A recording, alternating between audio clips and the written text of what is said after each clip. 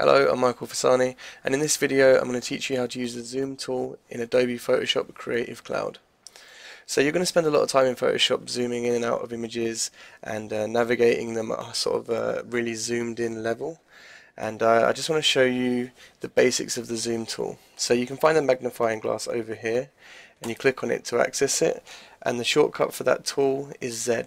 Okay, so if you want to get to that tool quickly, you press Z, and it can be quite handy to know these shortcuts because it's going to save you a lot of time in the long run. Okay, so we have two images here, and now I've selected the tool. The option bar up here has changed, and we can now see the settings for the zoom tool. Okay, so you have zoom in and you have zoom out, and then you have some options over here which will do various things which I'll show you. So first of all, if you click on an image, you're going to zoom in basically like so. Okay, and currently we have scrubby zoom selected, which basically means that if you click and hold, the image will start to zoom in for you. Now you can also sort of scroll left and right with scrubby zoom. So you click and you scroll left to zoom in, or you scroll, left, right, and you sort of zoom in and out of the image. Okay, you can also right click and quickly get to things like zoom out, for example. So if you're working on a single image and you've zoomed in too much, you can right click and zoom out, or you can come up here and you can click zoom out option, and it works in exactly the same way.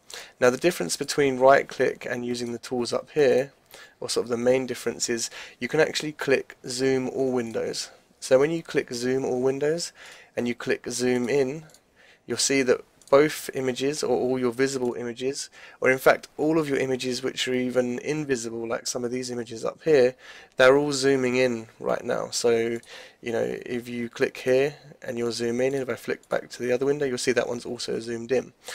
But if I right click and zoom out, you'll see that actually only this image is zooming out. Okay, so if I want to zoom out all images, I have to come up here and click on zoom out, and we do so like this. Okay, so if I turn scrubby zoom off, which is a personal preference which you prefer, if I turn scrubby zoom off, now you can actually treat your images in a slightly different way.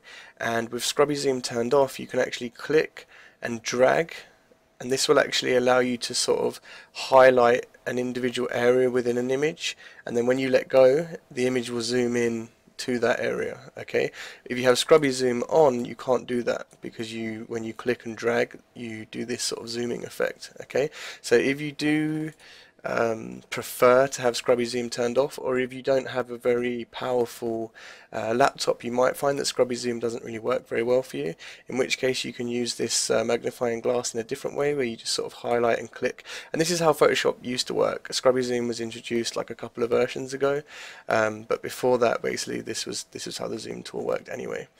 Okay, so the next thing I want to show you is these quick zoom selection buttons, and again you can hover these to get tooltips, and they'll tell you exactly what they're going to do.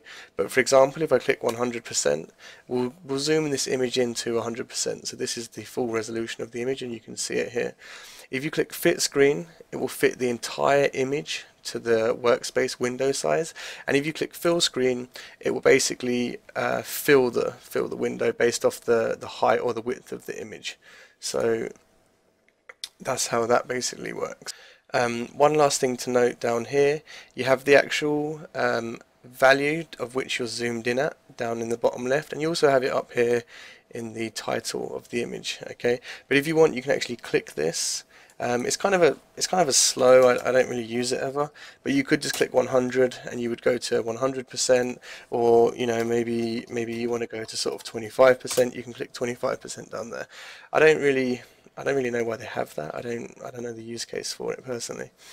Okay, so the final thing that I want to show you, which is a super cool trick, when you're using the magnifying glass, you can press the spacebar on your keyboard, and then you get this hand, and this makes your life a lot easier when you're zoomed in to sort of high resolutions like so. You press spacebar, you get a hand, and you can actually just move your image around just by clicking and dragging while holding the spacebar. Okay, so there's one last thing to show you, and that's basically I taught you how to get access to the hand tool by holding down the space bar, and that allows you to move your document around. But basically what you're doing is you're sort of quickly selecting the hand tool, which you can find over here, and you can press H to get to that quickly. Now, I don't often use the hand tool as in this sort of physically clicking this button, but there is some use cases where you might want to do that. So for example, if you've got two images like I have here, and you can come up here and you can click scroll all windows. Now when you click scroll all windows, you can actually move both of your windows at the same time, and you can imagine how this is useful. If you're zoomed like really into a document and you're looking at, for example, the eye, and then you want to look at the lips, you can actually just sort of move the image down to where the lips would be, and you can basically check both images at the same time. So that's the only reason why I would really use the hand tool. You do have the same sort of zoom options that you have on your zoom tool, so the hand tool and the zoom tool kind of work together.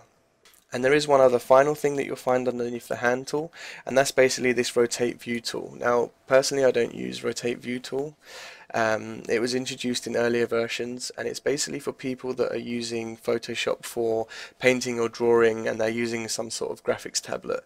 And the purpose of that is, imagine if you're drawing freehand on a piece of paper, and you may just want to sort of rotate the piece of paper to allow you to continue drawing without causing yourself discomfort. For example, you don't want to bring your arm up and sort of try to draw in an unnatural way. When you're working with paper, you just twist the piece of paper to the way that you want it, and then you just carry on drawing or sketching. So the rotate view tool doesn't actually change the crop or actually affect your images. It's literally just the view of the image, and my understanding is it's more used for people that are going to be using tablets. To reset your view, you come up here and you click reset. You also have this option, rotate all windows, so if you untick it, you only affect one window at a time. So we just click reset view. That's basically the end of the tutorial. I've shown you the zoom tool and the hand tool and the options that come along with it. If you like this video, please subscribe and check back soon for another tutorial.